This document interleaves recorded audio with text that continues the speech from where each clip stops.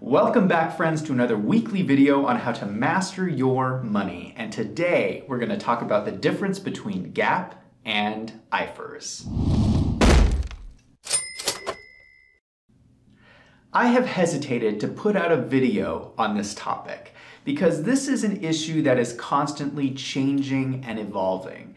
So I'm shooting this video on August 5th, 2018, and this information will probably be different a year from now. But I wanted to share my perspective on what's going on right now, because this is one of the most controversial issues in accounting. First, you need to understand what these things are. GAAP and IFRS are accounting standards.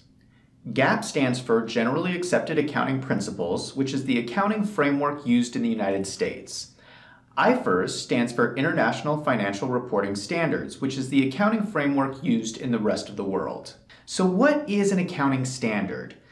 They are basically a set of guidelines you need to follow for accounting in your business. It's not laws, but it's really a form of self-regulation where accountants have gotten together and decided what standards they're going to follow. So when we talk about GAAP and IFRS, these are two different accounting standards. So the United States uses one accounting standard and the rest of the world uses a different accounting standard. The example I like to use is Monopoly. Now, Monopoly is a board game that most of us have played, and like all board games, there's a set of rules. But different people have different interpretations of those rules. The biggest example of this is the space on the game board called free parking. Now, every time I've played Monopoly, everybody has a different idea of what happens when you land on free parking. Some people say nothing happens. Some people say that you get a whole lot of money. Now, I personally like the rule where you get a lot of money. But honestly, I don't even know what the actual rules are. So if you know what happens on free parking, leave a comment down below, let me know. This is just like GAAP and IFRS. So there's an overall set of rules that everybody agrees with, but in certain circumstances, there's different interpretations of the rules under GAAP and IFRS. I don't want to over-dramatize this because for the most part, GAAP and IFRS are already very similar. So the basic accounting fundamentals are the same no matter where you're at around the world. You have the same set of financial statements, the same basic accounting processes. There's just certain circumstances that are significantly different. The biggest difference between GAAP and IFRS is that GAAP is rules-based, whereas IFRS is principles-based. GAAP actually writes out all these different rules that US companies have to follow. IFRS is a little bit different. IFRS focuses on the overall principles and says that your accounting just needs to fit underneath these principles, which allows for much more interpretation. On a practical level, this means that GAAP is much longer and more detailed than IFRS. It's a much thicker book. And the reason why GAAP is so detailed is there's been some pretty big accounting scandals in the United States. And every time there's one of these big accounting scandals, they add another rule onto the GAAP rule book to make sure that no misunderstandings happen in the future. One of the biggest differences between GAAP and IFRS that has not been resolved yet is LIFO. LIFO stands for last in, first out, which is a method of valuing your inventory. US companies are allowed to use LIFO, whereas international companies are not allowed to use LIFO. Now, a lot of US companies use LIFO. And the reason they use LIFO is that most of the time, not all of the time, but most of the time, using LIFO reduces your reported profit, and that reduces your tax liability. We are talking about a lot of money here. Now, no one knows for certain what the impact of this is going to be, but the estimates are if we were to change from LIFO in the US, it would generate over $100 billion in tax revenue over the next 10 years.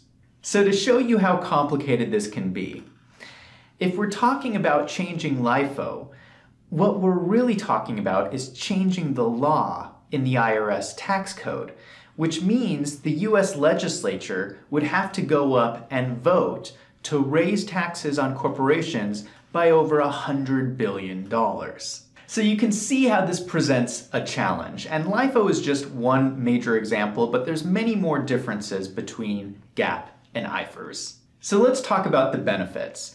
The benefits here are pretty obvious. I mean, we have so many global companies today that if you have different accounting standards in different parts of the world, it just makes things more difficult. Imagine you were going to do a company merger between an American company and an international company, and both companies use different accounting standards. What a headache! I mean, for something as simple as inventory, where you have someone using LIFO and someone using FIFO, you have to figure out the differences before you can merge them together. And that's something we can do. We can figure out those differences, but it just makes things more difficult. So you might be asking yourself, if there's all these benefits, what is so controversial about the US moving from GAAP to IFRS? Well, the reason why it's so controversial is that there is so much money involved. And here's the deal.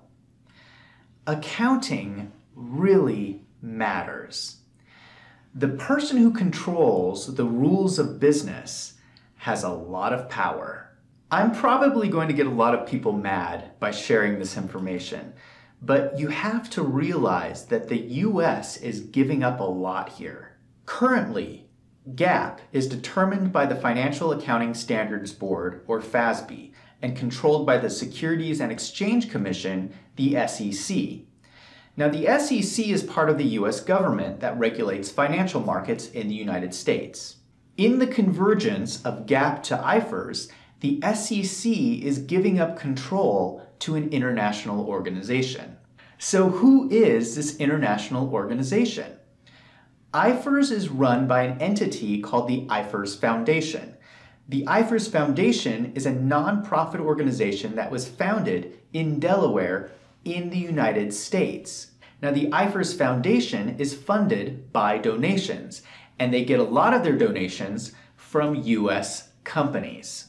You can download the annual report from the IFRS Foundation website, and you'll see a long list of companies that donate. So just to clarify, we are negotiating to move from the SEC to an international organization funded by corporations that want to change from a detailed rules-based accounting standard to a much shorter principles-based accounting standard that allows for a lot of interpretation. Now, I'm not really concerned that there's any kind of funny business going on here, because I think that everybody has good intentions.